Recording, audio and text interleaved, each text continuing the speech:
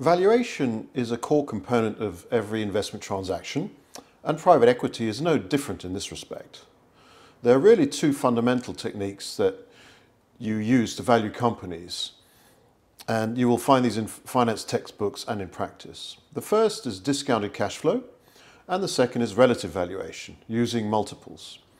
We will be using these also for private equity, but the way we do it will have a different twist for three reasons. The first reason is that private equity investment is based upon a strategy which results in an exit from the investment after 3 to 7 years, and this will impact the valuation approach. The second reason the valuation approach of private equity will be specific is that in venture and growth, most of the companies may not be profitable or have positive cash flow at the time the investment is made, which makes valuation difficult using straightforward textbook methods. In buyouts, on the other hand, there will most likely be cash flow, but the effect of a leverage transaction may have to be taken into effect in the valuation.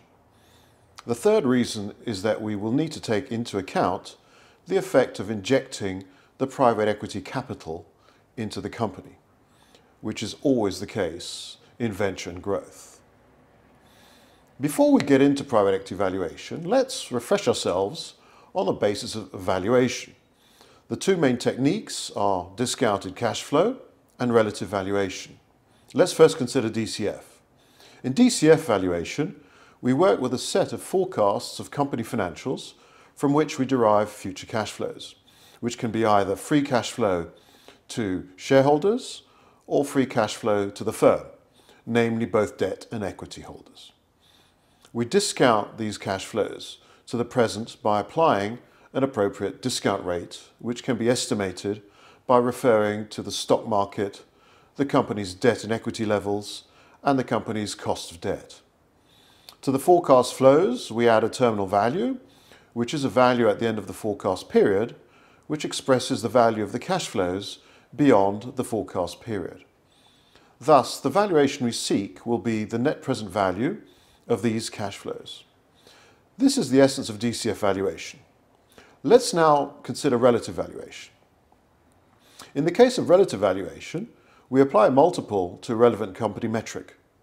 So at its simplest, we simply multiply two numbers by each other. The metric is a company result such as profit after tax for the last year or expected EBITDA for this year. In some cases, a non-financial metric is used, like number of subscribers for a telecom company or number of hotel rooms for a hotel chain.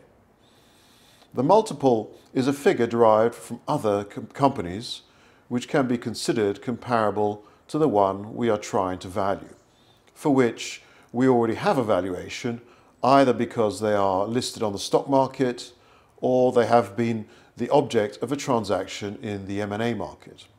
So if we take the example of a comparable listed company, we take the share price, multiply this by the number of shares issued by the company, which gives us total market capitalization, and then divide this by that company's profit after tax in order to get a price-earnings ratio, PER. We repeat the exercise for other companies and take the average of the various PERs we have calculated and multiply the profit after tax of our company by this value, and then get our valuation. So these are the two methods in theory. As you might imagine or know already, their effective practical application may not always be so straightforward, but we'll leave that discussion for a company valuation course given by somebody else. Now let us consider a private equity investment. We may well face a choice. In the case of a buyout investment involving a larger, more mature company, the company will have profits and cash flows, and in addition, the private equity investment may not go into the company, but be used to purchase shares from existing shareholders. So two of the three complicating factors mentioned earlier fall away, leaving us just with the question of exit at the end of the investment period. In such a case, it is likely that the company can be valued using what we can call a classical approach. In the case of a leveraged transaction, an LBO, instead of new equity going into the company, we will have the situation whereby a good part of the company's existing equity will be replaced by debt. This aspect will therefore need to be taken into account. Buyout investors will have a financial model, which they call an LBO model, into which they will plug in companies' numbers plus the effect of leverage, from which they will derive their valuation. They will model different scenarios for the company and the investment, optimistic forecasts or pessimistic forecasts, more leverage or less leverage in the transaction, and from this obtain a range of different values to consider. Let's now turn to the cases of growth or venture investments. In this case, all three of the complicating factors, lack of metrics, exit scenario, capital injected, are present. So now the valuation approach changes. Now we have to, so to speak, travel in time. We need to find out the valuation at the present time, but we do this by traveling to the future and then coming back again. We construct a set of financial forecasts which incorporate the investment the fund will make into the company. We go to the future, which is known as the exit point, which we expect to sell the company and exit our investment. We value the company at that point in time using company metrics of that year, to which we apply a multiple we derive from comparable companies today. This represents the proceeds we expect to receive at exit. We then discount this value back to the fund's target return to obtain a net present value today. Note that the discount rate of our fund's target return is not the same as the discount rate which is used in a classical valuation, but is a much higher value that encapsulates risks which are not accounted for by classical financial theory, such as company youth and survival risk. The net present value we obtain is known as the post-money valuation. This is the value of the company after the planned investment has gone in. Therefore, the pro forma pre-money valuation will be the post-money valuation minus the proposed investment into the company. Notice how the actual valuation is quite straightforward, being dependent simply upon the metric at exit time, the multiple applied, and the target discount rate.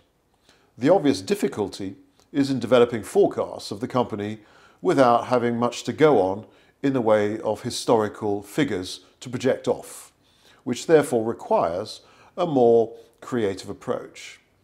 This is a key skill of a private equity fund manager, being able to visualize how a company will look in the future better than most other people. Having now established the value of a company, we now have to face the fact that private equity investment can take place using more complex financial instruments, such as preference shares with special features or mezzanine debt. Some companies may have several classes of shares, and apportioning the value of the whole company among these can be very challenging. Also, private equity deal structures may have complicating factors that impact valuation, making it a less straightforward exercise than simply dividing up the value of 100% pro rata to, say, the number of shares. At this point, we should mention the importance of the valuation guidelines for private equity issued by IPEV. IPEV is a private equity professional association which publishes valuation and reporting guidelines for the industry, and whose standards have gained wide acceptance in the industry. IPEV publications provide useful guidance, helping to navigate all the twists and complexities of private equity instruments and deal structures, allowing us to perform more informed valuations.